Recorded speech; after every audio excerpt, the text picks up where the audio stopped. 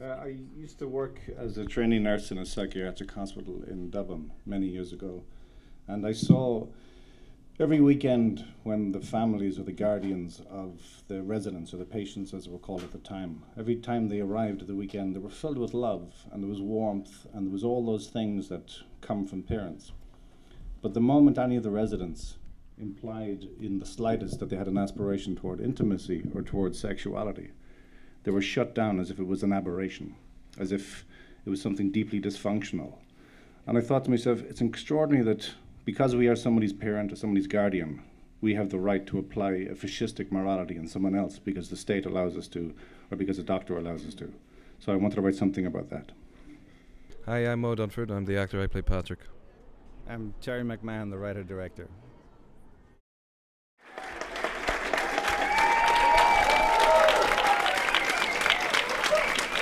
How are you doing? Thank you. How come we didn't fucking applaud with that for me?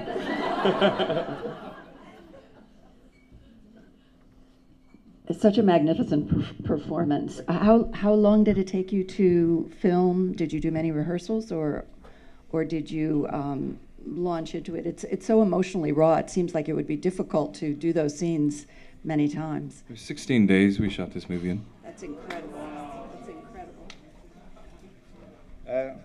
Again, with your permission, I'll just explain how Moe got cast, because Moe was unknown and is still unknown, but I don't think for long.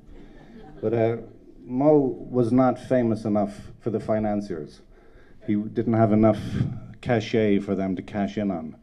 And they had a whole bunch of blonde-haired, blue-eyed pretty boys coming into audition, as if they were auditioning. But we needed somebody particularly ugly.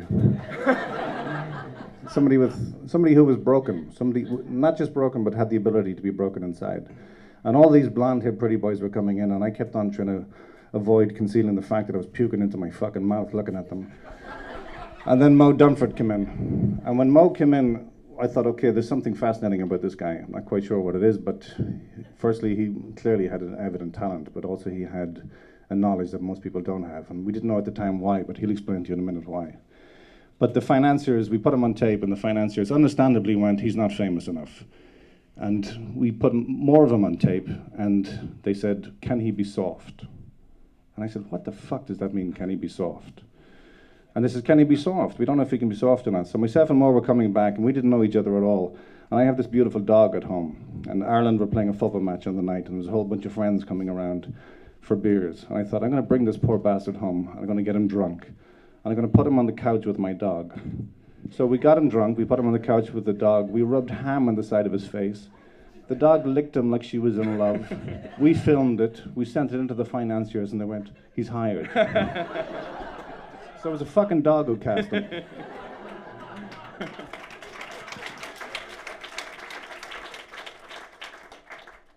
Well, Irish is the biggest fucking psychiatric institution in the world right now.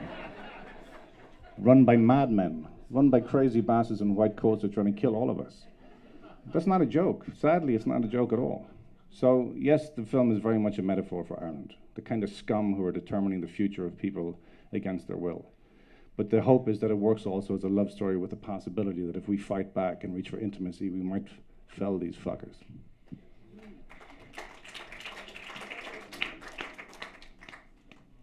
Now, the idea behind the robe is that some people who live alone, the moment they come in from their job, it's like a uniformity that they strip off them. But because there's nobody in their house to engage with, or nobody on any level to see them, they actually reduce themselves to a piece of crap cloth wrapped around them. So Patrick's Day is a story of a young 26-year-old virgin schizophrenic who every year gets missing. Every year goes to the St. Patrick's Day parade in Dublin for his birthday, which also happens to be Patrick's Day. And on this... You did understand that when you said short? Yes. Okay. And he gets missing from his mother, and he falls in love with this suicidal air hostess, and his whole world changes. So his mother doesn't like this at all and tries to break them up. So that's what it's about. Well, then let me ask you a question back. Is the ending real? A movie about delusions. Is the ending real? I love that. What happens is, every time we screen this film, the romantics in the audience believe the ending without hesitation. There's the odd cynical prick who goes, excuse me, that was a movie about delusions. Is the ending a delusion? Fuck off, it's real. It's romantic. Mo, would you like to address a little bit more about the content? Do you think that was a delusion at the end? No, I don't. I've got a little boy and I always want to see him at the end of the day, so it's real to me. But just the thing about Terry, this guy's changed my life, and I don't think he's given enough credit. They're slowly realizing the powerful force that he is now in Irish cinema back home. But as a director, I mean, you just trust the man. He makes you feel like you can do anything. He's one of them. I think he's one of the world's best, and the guy's changed my life. So Don't fucking applaud. Do you have any idea how much money I have to give him for that line? inside of the film, this guy's direction, all the way through the film, he makes the actors feel like they can achieve anything, that they're fearless, that they have nothing to lose. He can make any actor do things that they didn't think possible. This guy here. The whole function of the film, if function is a word you can use with film, is to hopefully empower somebody to feel like they can reach out for intimacy. Despite the fear, despite all the reasons why it makes no sense, just to reach out for intimacy. And we have a shot that's repeated twice in the film, which is Moe and Catherine Walker, our suicidal flight attendant. And in both instances, they connect. They reach out and they connect. And that simple notion of having the courage to connect, despite the fact that there's 1,000 reasons not to.